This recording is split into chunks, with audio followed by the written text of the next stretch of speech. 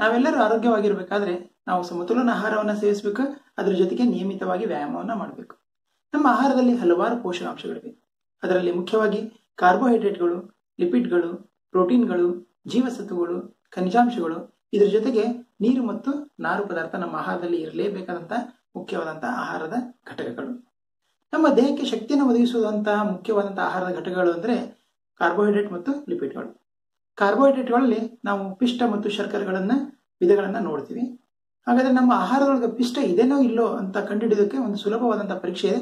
ಅದಕ್ಕೆ ನಾವು ಅಯೋಡಿನ್ ಪರೀಕ್ಷೆ ಅಂತ ಕರಿತೀವಿ. ಅಯೋಡಿನ್ ಪರೀಕ್ಷೆಯ ಮೂಲಕ ನಾವು ಇವತ್ತು ಆಹಾರದಲ್ಲಿ ಪಿಷ್ಟ ಇದೆನಾ ಅಥವಾ ಇಲ್ವಾ ಅಂತ ಪರೀಕ್ಷೆ ಮಾಡಿ ನೋಡೋಣ.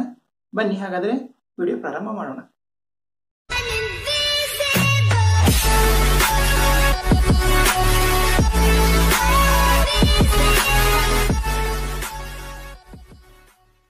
ಪಿಷ್ಟದ ಪರೀಕ್ಷೆ ಮಾಡೋದಕ್ಕೆ ನಮಗೆ ಬೇಕಾದಂತಹ ಸಾಮಗ್ರಿಗಳು ಅಯೋಡಿನ್ ಡ್ರಾಪರ್, ಒಂದು ಆಲೂಗಡ್ಡೆ, ಒಂದು ಈರುಳ್ಳಿ, ಸ್ವಲ್ಪ ಅನ್ನವನ್ನು ಪೇಸ್ಟ್ ಮಾಡ್ಕೊಂಡು ಬೇಕರ್ನಲ್ಲಿ ತೆಗೆದುಕೊಂಡಿದ್ದೀನಿ.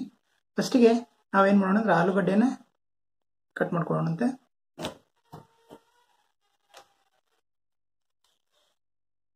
ಆಲೂಗಡ್ಡೆನ ಕಟ್ ಮಾಡ್ಕೊಂಡಿದ್ದೀವಿ. ಸೊ ಈಗ ಆಲೂಗಡ್ಡೆ ಮೇಲೆ ನಾವು ಅಯೋಡಿನನ್ನ ದ್ರಾವಣವನ್ನು ಹಾಕಿ ನೋಡೋಣ.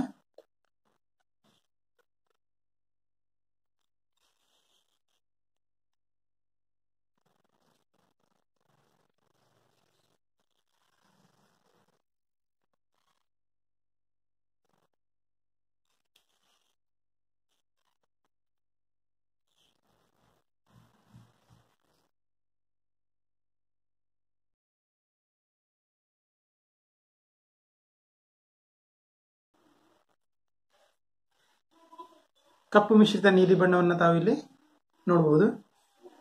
ಈಗ ನಾವು ಈರುಳ್ಳಿಯನ್ನ ಪರೀಕ್ಷೆ ಮಾಡಿ ನೋಡೋಣ.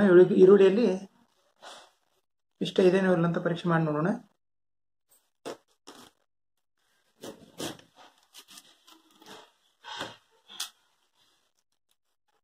ಅಯೋಡಿನ್ ದ್ರಾವಣ ಕಂದು ಬಣ್ಣದಲ್ಲಿದೆ.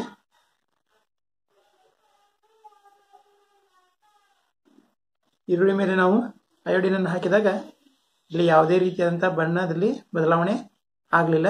ಕಾರಣ ಈರುಳ್ಳಿಯೊಳಗೆ ಪಿಷ್ಟ ಇರುವುದಿಲ್ಲ. ಈಗ ನಾವು ಅನ್ನದ ಪೇಸ್ಟ್ ಏನ್ ಮಾಡ್ಕೊಂಡಿದೀವಲ್ಲ ಅದರಲ್ಲಿ ಅಯೋಡಿನ್ ದ್ರಾವಣ ಹಾಕಿ ನೋಡೋಣ.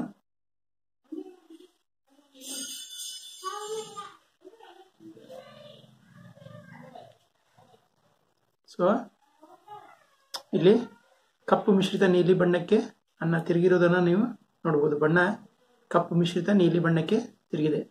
ಸೊ ಈ ಒಂದು ಪರೀಕ್ಷೆಯಿಂದ ನಮಗೆ ಅಯೋಡಿನ್ ಪರೀಕ್ಷೆಯಿಂದ ಆಹಾರದಲ್ಲಿ ಪಿಷ್ಟ ಇದೇನೋ ಅಥವಾ ಇಲ್ವೋ ಅಂತ ಕಂಡುಹಿಡಿಯೋದು ತುಂಬಾ ಸುಲಭ.